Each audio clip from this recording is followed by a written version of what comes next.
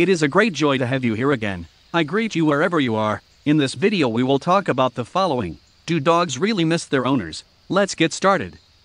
We all miss our dogs when we have to leave them. Whether we're going on vacation, going to work, or absent, it's never easy to say goodbye to our dogs. However, do they feel the same?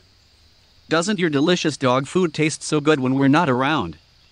Sure, most dogs look like they're heartbroken when we leave, and they act crazy when we get back. But do they think of us when we are not with them? In fact, do they even perceive time as we do? Well, science has an answer, so let's see. 1. What does the research tell us? One study revealed that dogs miss us more when we've been away for longer periods. The study found that dogs have some understanding of time. According to the research, dogs greeted their owners more enthusiastically after 2 hours than after 30 minutes. However, when the researchers measured the dogs after 4 hours, they found no difference. During these periods of separation, they also showed negative emotions. In other words, dogs can start missing their owners from the moment they are separated. After that, keep missing them more and more for up to 2 hours. Beyond the 2-hour mark, a plateau of melancholy begins until it sees its owner again.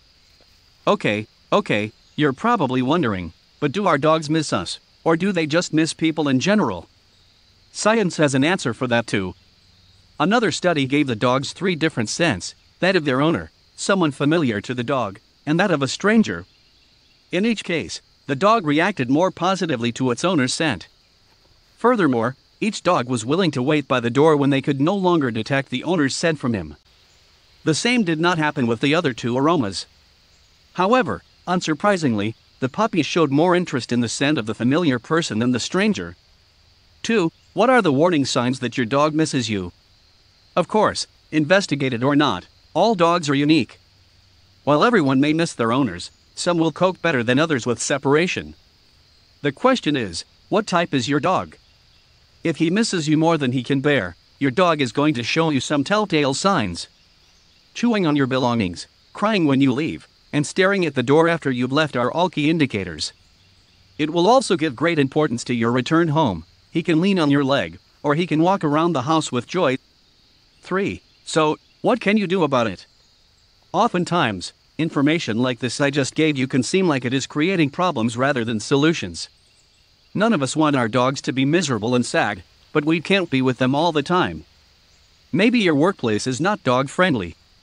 Perhaps you are visiting a friend or family member who does not like dogs. Believe it or not, these people exist. Whatever the reason, you want to be sure that your dog is not too sad in your absence.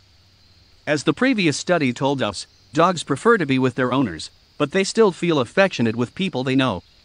What is the solution? By leaving your faithful friend with someone familiar, you will offer him a balm that will calm your absence. If you cannot find a relative or neighbor to fill this role, then you can choose a pet sitter to be the one to escort your dog. After a few visits, your puppy will recognize the nanny from him. He will never replace you, but they will ease your puppy's burden in his loneliness when you are away. Would you like to have more professional information, and especially updated about your dog? Visit the website below in the description of this video. Do not stop subscribing to the channel, comment, and share the video. You are very well, thank you.